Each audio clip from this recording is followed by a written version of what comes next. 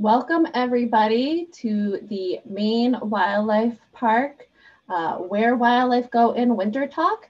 We're going to be getting started in just a couple of minutes. We're going to talk about all different types of wildlife in Maine and what they do for winter. And we are featuring right now our lynx that are down at the Maine Wildlife Park. So we'll use that share screen while we wait and so you can watch the lynx.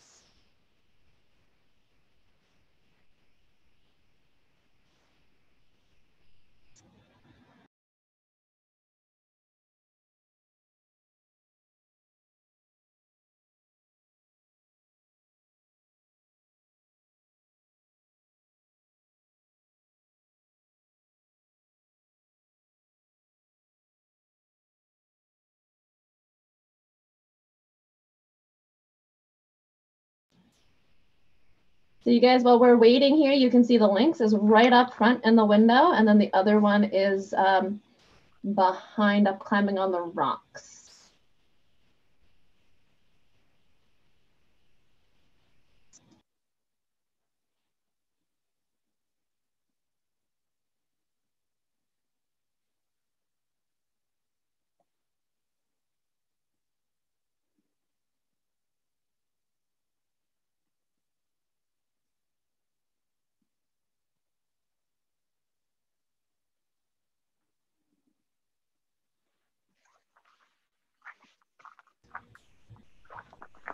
All right, we're going to be getting started now. I'd like to introduce you all to Jade, who is down at the Maine Wildlife Park. Good afternoon, everyone. My name is Jade. I'm an educator for the Department of Inland Fisheries and Wildlife here in Maine. And we're at the Maine Wildlife Park in Gray, Maine. Here we have many different species of native Maine wildlife. And they're all here for a number of different reasons. All of them cannot live in the wild on their own. And that can be because they're orphaned or injured or were rehabilitated or for some reason are just human dependent. So today we're going to be talking about what animals do in the winter and some of our winter adaptations.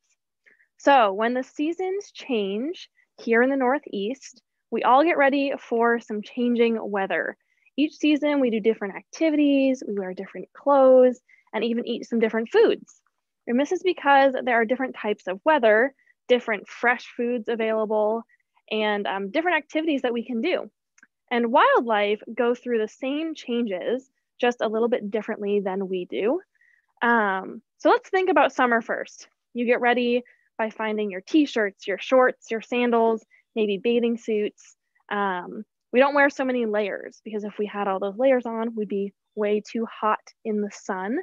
We might eat things like fresh veggies and strawberries and fruits that you'll get at local farms and things like that that grow seasonally.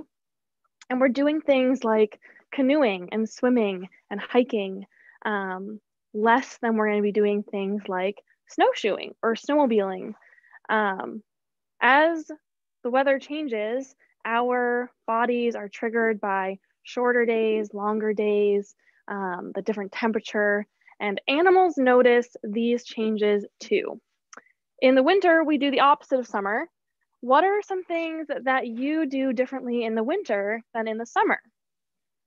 These are some things that we might be actually doing right now as we're going through fall and winter is coming. And we're not just talking about adding pumpkin spice to your food. We do a lot of different things. One example is layering up. So I have on my jacket, I have my gloves here with me. I have a vest and a shirt and double pants and warm socks on. Got to add those layers on as it gets colder. I eat some more yummy foods, like warm foods like soups and chilies.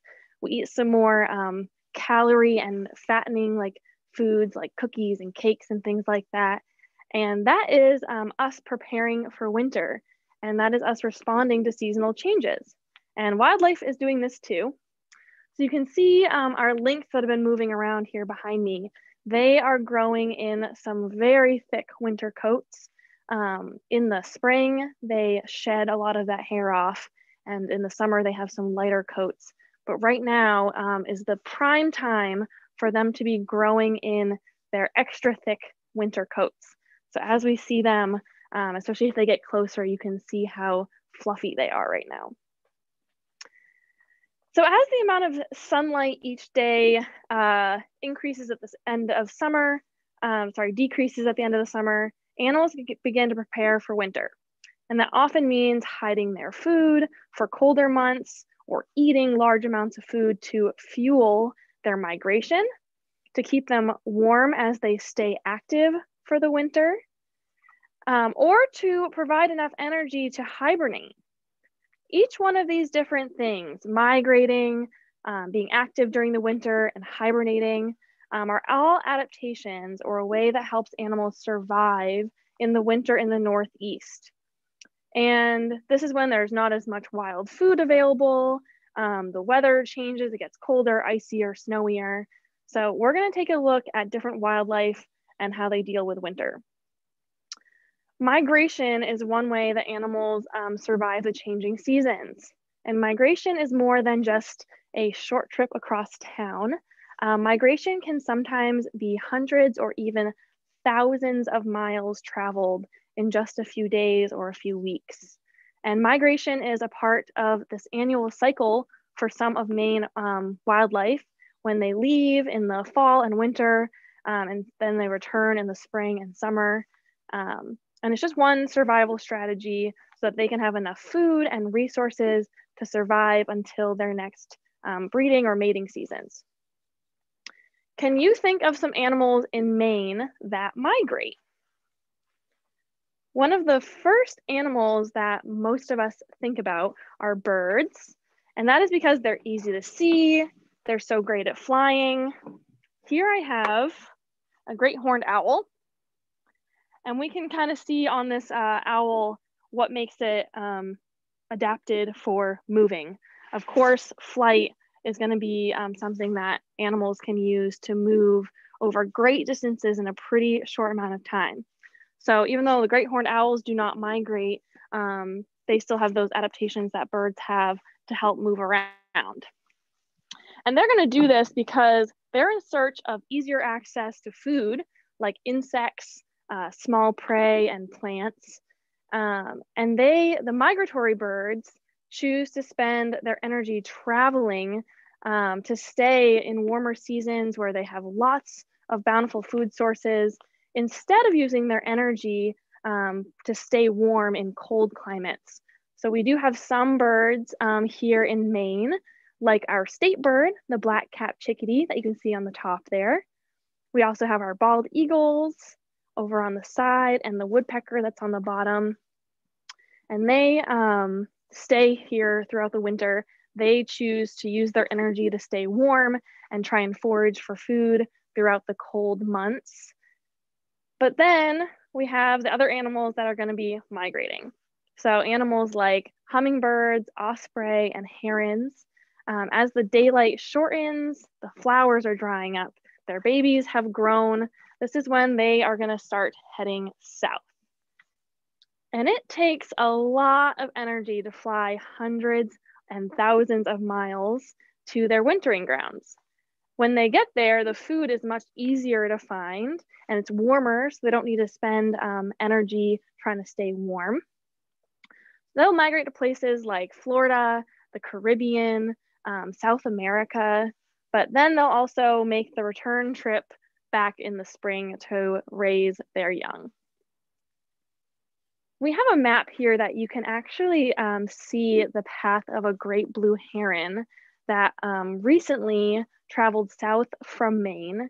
She was tracked as part of a inland fisheries and wildlife project to learn more about Maine's herons. And she flew for about 3 days from Canada to Georgia over the ocean, then kept going further and further south. So pretty incredible how far this single bird went for her migration. We have some other birds that Maine is actually their southern point for them. They migrate down to Maine from further north and they spend their winters here. They breed up in the Arctic and come here in the winter. So some of those are snowy owls. the snow bunting, and the purple sandpiper. And over 50% of their population comes to Maine's shorelines for the winter. So really important site for them here in our state for their survival and for their migration. Some other flying animals that migrate that are not birds are bats and insects. So insects like butterflies and dragonflies migrate too. And again, flight makes it possible for all these different animals to migrate such long distances so quickly. I have here a bat. This one is inside, I'll try to get it so the glare is not on there, inside a resin. So you can see how this bat, even though it's a mammal, it is adapted for flying. It is the only mammal that can truly fly in Maine. And they eat lots of flying insects. In the winter, it's too cold for those flying insects to move around. They rely on the sun's warmth for energy. So in the winter, these bats, they either need to hibernate or they need to leave because there's not enough food to keep them alive. So we have 3 different species of what are called tree bats, and they migrate. And we also have 5 species of bats that hibernate that we'll talk about later. But here you can see the Ori bat and a red bat. And the Ori bats are believed to migrate the longest distance of any bats. They are not known for living in groups, but during their fall migration, it's actually one of the only times when they'll join together and migrate together. And both the males and females will travel together, but they don't stay together after that migration. The females will then make their return flight back pregnant each spring and have their babies in early summer. So you can imagine it takes even more energy to make that migration back with their babies with being pregnant. Must be pretty tough. Another survival method is hibernation. And hibernation is what I think most people think of when they think about animals changing their behaviors in the change of seasons. And one of the most iconic animals we think of hibernating are bears. Here in Maine, we have black bears. We have somewhere between 24 and 36,000 black bears.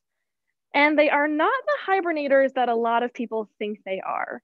American black bears are not true hibernators. They do become much less active, and they don't eat or drink once they reach those like really cold and snowy weather. But they don't go into that deep hibernation that is required for us to think of them as true hibernators. And that means they don't reduce their body temperature or their heart rates. Instead, they just put on a lot of extra weight by eating a lot of food in the fall and early winter, and they become very slow and they sleep a lot. So not true hibernators, but they still do become a lot less active, and we won't see them as much in the winter. I have a bear fur here that we can look at. Similar to the lynx fur I was talking about earlier, they have some really, really, really thick fur, and that's going to help them stay warm when they're in their dens over the winter. And during the winter, when they are sleeping, the female black bears give birth and they have their cubs. And it's inside their dens during the winter when they're hibernating that they have them. Here you can see one of our biologists holding some bear cubs on a visit to a bear den. So what we do is we collar the females. So they have these radio collars, and then we know their location and we can go and count how many cubs that female has had. We can check on the health of the cubs and of the mom and collect important information for managing our bear populations. And the cubs stay with the mom for over a year. So we can actually see how many cubs have survived their first year, because when we go back to that den, those year-old cubs are still with the mom. So really important to see how many of those cubs survive through 2 winters. So let's talk about some true hibernators. To be a true hibernator, the animal not only has to pack on some extra winter weight and reduce their activity, but they also lower their heart rate and they'll lower their body temperature a lot too.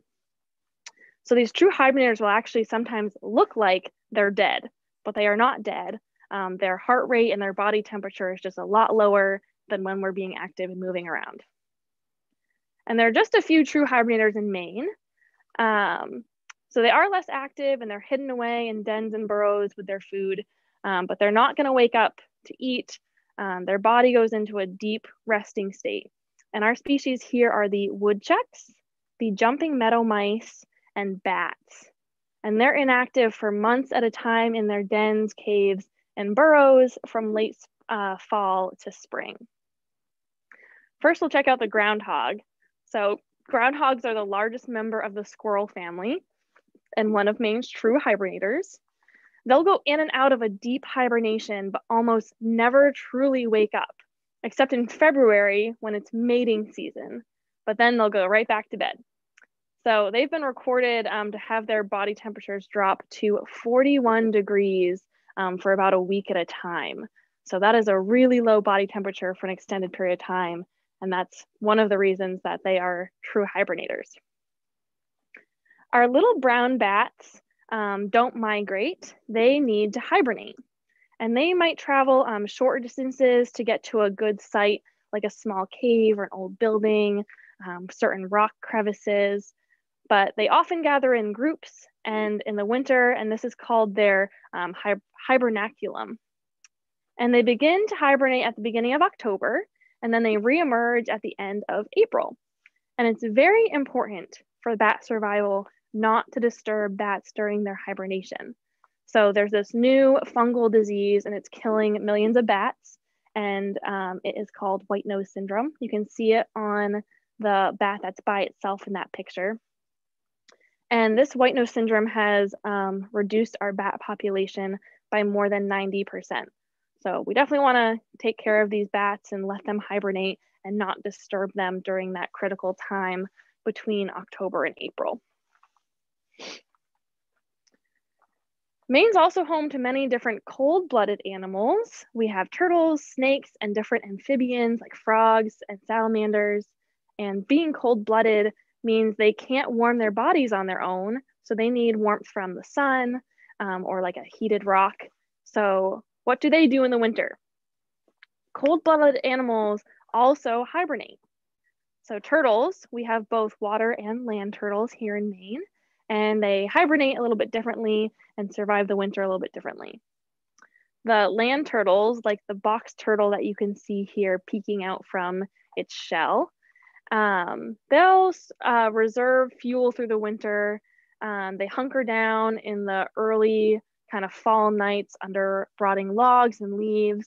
But as the temperatures drop really low, they'll actually burrow deeper underground until they're below the frost line, and then they'll hibernate there. Our aquatic turtles, like the painted turtle, they'll actually burrow down in the mucky bottom of the pond before they enter hibernation. And though sometimes on like a mild winter day, the painted turtle will slowly kind of move around beneath the surface of the ice. They'll try and get some sunshine. But the painted turtles can get some oxygen through special skin on their butt. So some people say turtles breathe out their butts when they're hibernating, which is kind of silly, but it is actually a way that they can get some air. And then we also have some amphibians like salamanders, frogs, and toads. And they'll also enter some sort of hibernation. Most species will either burrow under the mud in ponds or burrow on lakes to keep from freezing, like the bullfrog, American toads, spotted salamanders. But there are three different species, the wood frog, the spring peeper, and the gray tree frog. They can actually freeze solid, and the frost creeps in under like their skin and into their bodies, and they burrow under a thin layer of dirt and leaves and logs. So pretty crazy adaptation that they have, but they will actually freeze their bodies, and then as it warms up, they will slowly defrost. So very interesting adaptation. So while some animals are hibernating and some are leaving for the winter, there are others that don't do either. they will tough it out and they stay active all season long. Can you think of any wildlife here in Maine that are active during the winter? So we already talked about some birds that stay here, but there are also some mammals that have thick fur and stay active, searching for food, water, and shelter. And they have a variety of different ways to keep warm and get food. Smaller mammals like squirrels and mice grow thicker fur and fatten up, but they also hide food for when it's harder for them to find food. And they'll add leaves and other insulation to their dens or nests to stay warm. Larger predators like fox and coyotes will be active hunting, listening and smelling, but they also have thick fur coats. Some animals are very good at winter survival and have the adaptations to prove it. We have the ermine and the hare, and they change their fur color when the seasons change. So you can see here a picture of a hare during the winter. They have that white fur, and then in the summer and the spring, they're brown. So they change their fur for the change in their environment and their habitat. You can also see on the bottom here, there's a picture of an ermine, and that is an ermine during the spring and summer months, the warmer months. And I have here a fur from the same animal, but it's very different. So just like the hare, they completely change the color of their fur when the seasons change.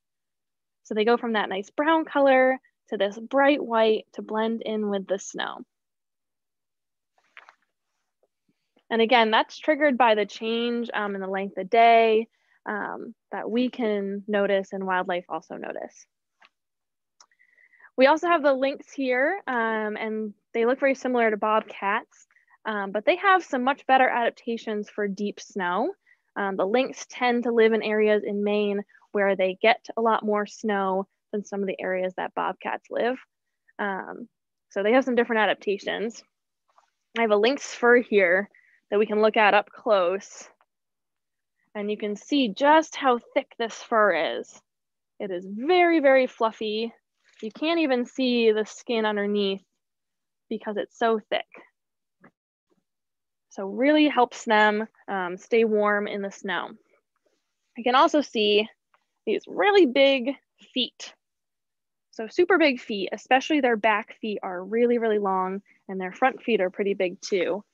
And they actually use their feet to stay on top of ice and snow, and they can creep up on their prey. It's a lot like wearing snowshoes to get across the snow for us, or the ice for us. And there's one walking around behind you. See if I can move. Maybe he thought that fur I was holding up was another lynx.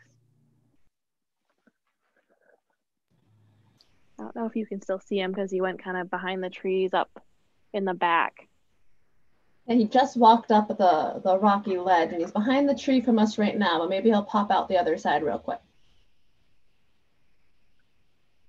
Along with keeping them warm, their fur helps them blend in. So you can see as he's moving along the rocks and in the trees, he really blends in with the different shadows and everything. And when he's moving, you can see him. But when he sits still or lays down, especially in the rocks, you cannot tell what is a rock and what is a lynx because he blends in so well.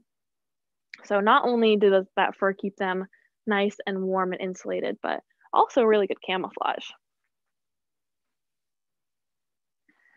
Another set of mammals that we have here in the Northeast is the moose and different species of deer. Both moose and white-tailed deer have adapted to thriving in the snow. I have an antler here. This is a deer antler. So only the males grow these antlers. So the bucks for the deer and the bulls for the moose. Try and move so we can still see the lynx moving around. And they have these antlers for the breeding and the mating season. They fight each other and use them then. But in the winter, these actually fall off. So they're really heavy and they take a lot of energy to grow. And in the winter, when they don't need them anymore, they lose their antlers. So they're not carrying around these big, heavy antlers on their head all winter long. It's kind of a waste of energy and resources.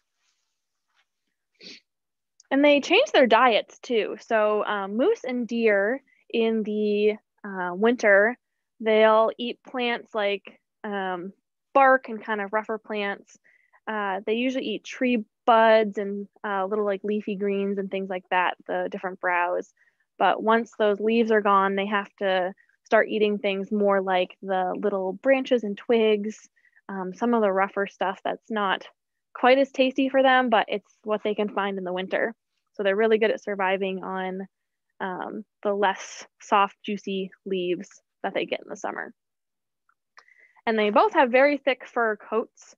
The white-tailed deer will actually change colors a little bit for the seasons also, that you can see in our deer population. We can also look at the moose here.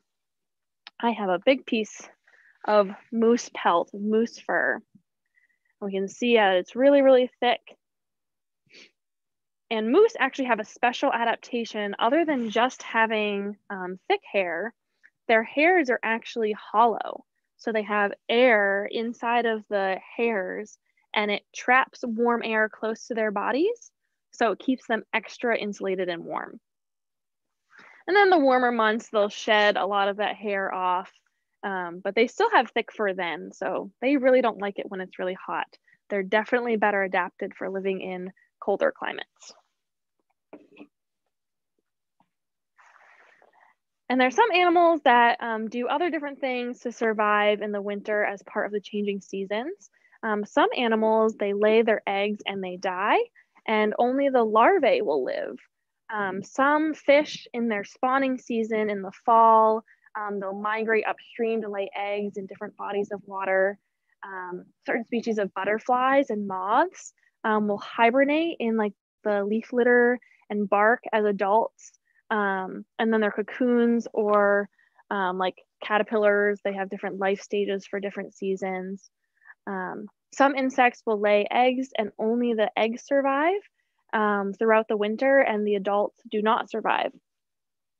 And there are other insects and invertebrates that will just take shelter underground, under leaves and logs, and sort of hibernate. So there are many different kinds of wildlife in Maine, and they all have different survival strategies for the winter. You may not be able to see all the animals that are active all winter, but try and find their tracks when you're exploring Maine this winter. Even though you don't see the animal themselves, you can try and find their prints, their fur, and their scat. They're definitely out there and they're definitely being active. So you just have to kind of use your senses and explore around and look for something they've left behind instead of the animal themselves sometimes. Kind of like trying to look for the lynx right now. Are they visible there behind you? They're so good at camouflaging that you can see why you have to look for tracks and things. Let's take a look and see if we can find them. So there's one at the base of the tree down here. It might be just like barely visible kind of down here. He's sitting there grooming himself. Oh, I think I can kind of make them out. Yeah. Very well camouflaged. They're well adapted to survive. Yeah, he's almost the exact same color of that tree right now too. So really blends in with the bark a lot. But he's sitting there kind of grooming his coat. And I don't see the other one. The other one might have gone into her den. But these two are, with one male and one female, they are brother and sister. So very neat. We have a guessing game set up to summarize some of the different adaptations for winter. So what we're going to do is we're going to show you an animal, and I want you to guess if it stays out all winter, if it migrates, or if it hibernates. So let's see if you can guess some of the ones that we've already talked about. So if you can remember this first animal, do you think that this animal stays, migrates, or hibernates?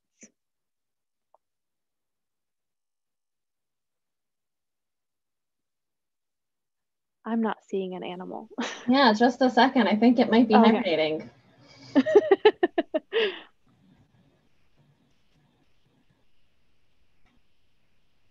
Hmm. 1 second, folks.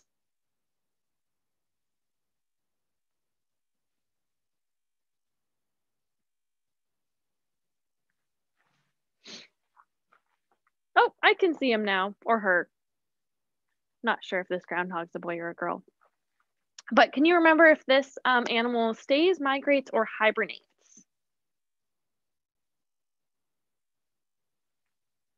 So the groundhogs hibernate. They drop their body temperatures. They're one of Maine's true hibernators. So like I said, their body temperatures can drop down to 40 degrees in the winter. So definitely a hibernator. All right, what's our next animal?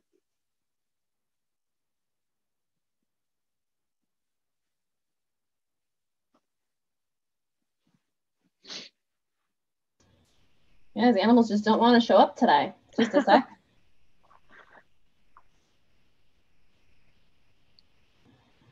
There we go. So the red fox. So we only said this one quickly, but they are one of those kind of larger predator mammals. Can you remember what they do in the winter? They stay active. So they have the thick fur coats that they grow. They use their senses to find smaller prey in the snow. So they stay active all winter long. And this one's a little bit trickier. The last animal that we've already talked about that we can guess are bats. So do bats stay, migrate, or hibernate?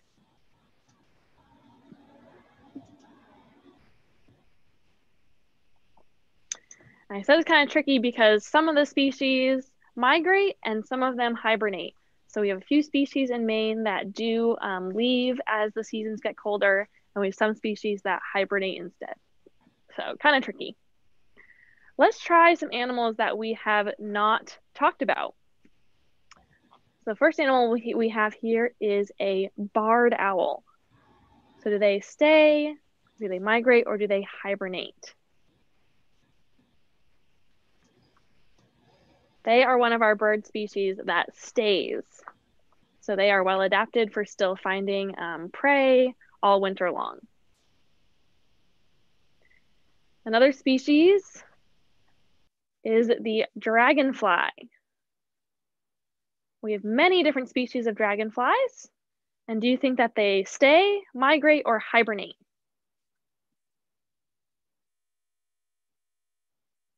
They migrate. So like I said, a lot of insects, they need the sun to power them so they can fly around. So without having as much warmth and sunlight, they either die or they need to get out of here and find somewhere warmer. Another animal that we have here in Maine are beavers. Do you think that beavers stay, migrate, or hibernate?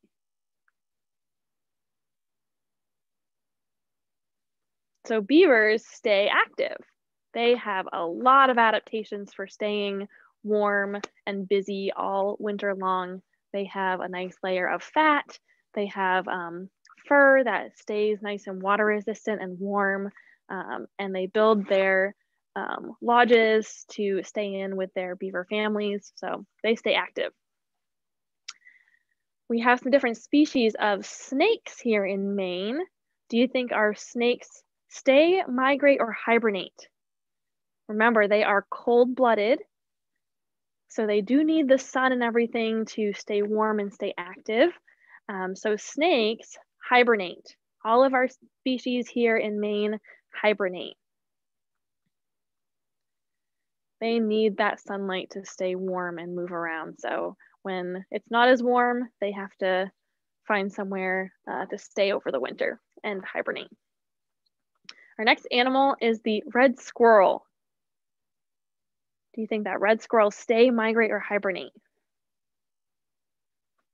So like other squirrels, they stay active.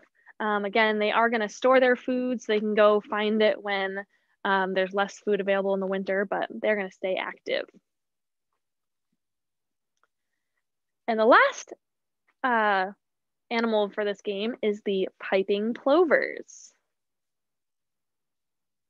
Do they stay active or migrate or hibernate? So those piping plovers, they migrate. They are one of our migratory birds. So not one of the species that's going to stay here and tough it out. They need to move around for the change of season. So we've learned about all these different types of animals. Now, what can you do to help animals in the winter?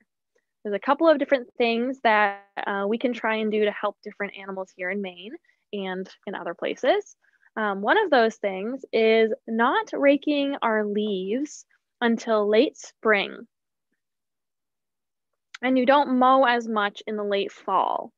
So those fallen leaves and the thicker grass help protect hibernating animals and really important habitats and spaces for them to start hibernating. Not disturbing logs, rocks, and brush in the woods. Again, these are important habitats and locations for animals to hibernate. So it would be like someone coming along while you're sleeping and flipping your bed over. Not very nice. So try and leave those logs and rocks and brush alone in the woods. And you can also learn about more animals that migrate and hibernate at mefishwildlife.com. You can learn about that Great Heron Observation Network, which was that map that we showed you with the Great Heron migration pattern. And another thing you can do is buying rainforest and bird-friendly coffee, teas, and chocolates. A lot of coffees, teas, and chocolates are grown in rainforest habitats, and that is where a lot of our migratory birds spend their winters. So just like it's important to protect their habitats here, it's also important to protect their habitats there because it's where they're spending part of the year. So thank you all so much for joining us. I know that was a lot of information all about Maine's wildlife in the winter. You can look at our website for more virtual tours and for anything, for different activities you can do at home. If there are any questions about anything we've talked about, I'd love to answer any questions that have come in. Yeah, so we did get one question. And again, if you have questions, use that chat function right there and we'd be happy to answer them. If we don't get to them today, you can always send us an email. You can go to mefishwildlife.com to find that a way to contact us and send us an email. But we did get one question here, and it is, can you explain what loons do in winter? Because of course, most of our bodies of water are freezing. So I don't know if you want to take that or I can take that one. Yeah, Laura, I know you know a lot more about birds than I do. So you might have more specific loon information than I do. Yeah, I'd be happy to answer that one. So hi, everybody. I'm Laura. I'm not at the Maine Wildlife Park. I'm at my office. But loons are an animal that they kind of move around, but they don't fully migrate in the winter time. They'll kind of stay on the open waters for a while. They kind of spread out a little bit. They move off of their nesting ponds and things. Once they're younger, grown up, they kind of move around. Some of our loons will go to the coastline for the winter where it's not as frozen. Some will go a little bit further south. You can find them down along the shoreline of Long Island Sound and places like that. So they do move. They will kind of migrate. They don't go quite as far south as what we usually think of for migration, like going to Florida and the Caribbean and things like that. But yeah, they'll try to find water that's not frozen. So oceans and maybe like southern New England as well. Any other questions?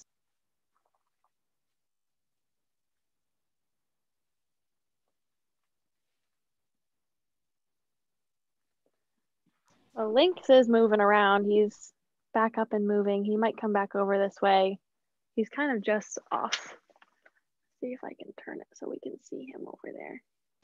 Oh, yeah, we can see him there coming along the edge with his big feet, big fuzzy toes that are good for the snow.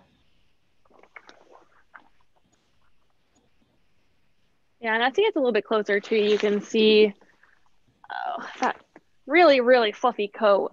For anyone who hasn't been able to visit the park earlier in the spring or the summer, And then coming later in the fall or as we're getting into winter here, you can see that transition in their fur with your own eyes. Obviously, working here at the park, we see it. Oh, they're both coming over. They're talking to each other over there. Every now and then in the trees behind their enclosure, there'll be little birds and chipmunks. That's a lot of times when you'll see them get excited like this because they can smell and see and hear those little birds and chipmunks. And they're just hoping that they'll come running into their space. If the chipmunk and bird was smart, it would not do that, but it doesn't always happen. So we do have a couple more questions here. There's one about Canada goose, and it was the Canada geese. They don't seem to migrate, but they stay put, and that's another one that's a little bit different than some of what we usually think of birds doing, either staying put or migrating long distances. The Canada goose will linger around and they'll move around as well, looking for food sources.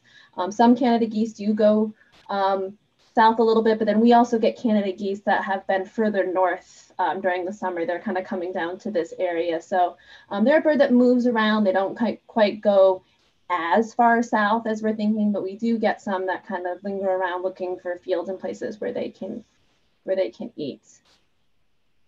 And those lynx really are running. Let's take another look at them if we can. It's hard. They kind of split up in different directions now, but I don't know where to stand so you can see.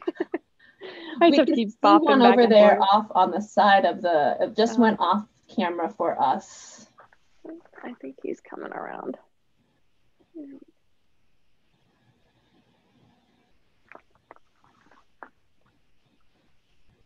There must be something very interesting in that corner because they are both really, really interested in whatever's going on over there. I don't see or hear anything, but my senses are not nearly as good as theirs are.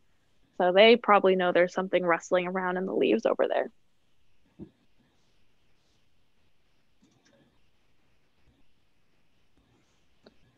Birds are a very interesting question, apparently. Somebody also was wondering, while we're watching the lynx, I'll leave us on the link so everyone can watch them, but someone wanted to know about insects and birds in the wintertime, and we'll just say a little bit more about them. So some of our insects kind of overwinter underneath leaves and in plants and things, and our winter birds and our fall birds who know this will often spend time scratching at the leaves and things, especially our sparrows, looking for things like seeds and maybe looking for some little insects underneath those leaves as well. But a lot of insects will overwinter underneath leaves, inside logs and things.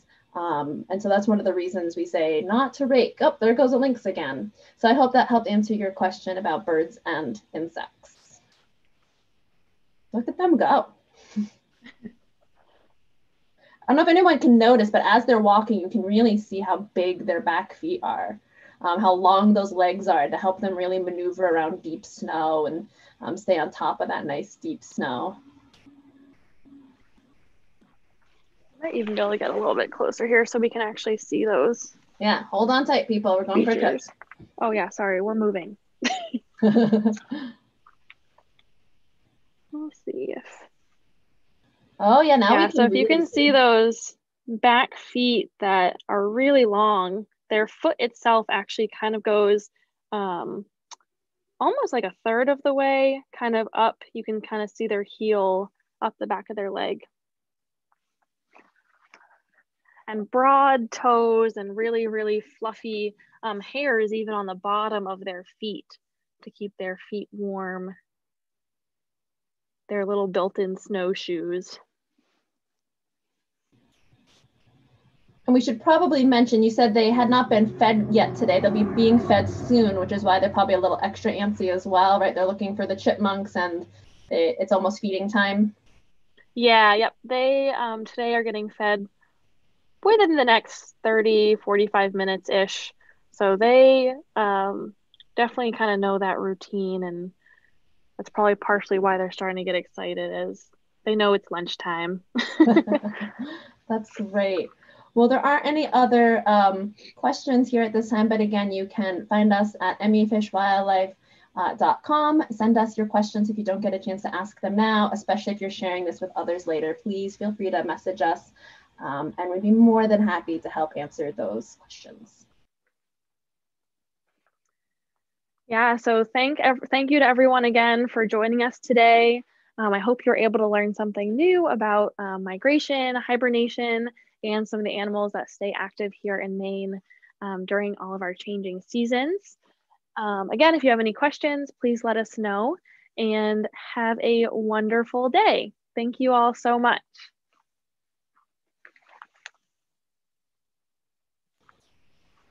Thank you everybody for joining us today. And again, please visit mefishwildlife.com for more information about Maine inland fisheries and wildlife, different kinds of activities that you might be able to do at and around your home, and also information about the Maine Wildlife Park. Thank you everybody.